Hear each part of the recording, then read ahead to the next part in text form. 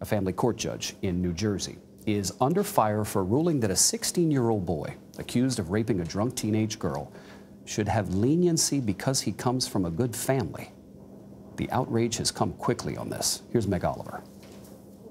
In 2017, Judge James Troiano ruled a then 16-year-old boy accused of raping a drunk teenage girl should have leniency because he comes from a good family, attended an excellent school, and was an Eagle Scout. The judge expressed concern whether the victim's family had considered the devastating effect a trial in adult court would have on the boy's life. But in a scathing reversal in June, a New Jersey appeals court warned Judge Troiano against siding with privileged teenagers. CBS News legal analyst Ricky Kleeman. I find the words of this judge to be absolutely appalling. Prosecutors say the boy took cell phone video of the alleged rape in the basement at a pajama party and sent the video to friends with a text message reading, "When your first time having sex was rape." New Jersey law allows a juvenile to be tried as an adult if they're accused of a serious crime. But Judge Troiano said that a traditional case of rape generally involves 2 or more males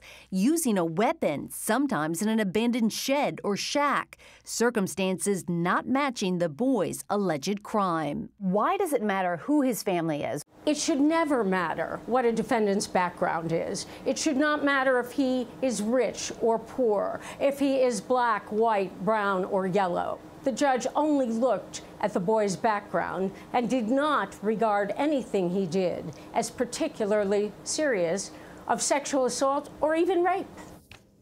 We looked into Judge Troiano's background but didn't find a pattern of leniency. The prosecutor's office told me they are weighing their options. If they decide to indict, the case will move from family court to a grand jury where the teenager would be treated as an adult. David? If that judge wants to talk, we'd like to interview him. Thank you, Meg.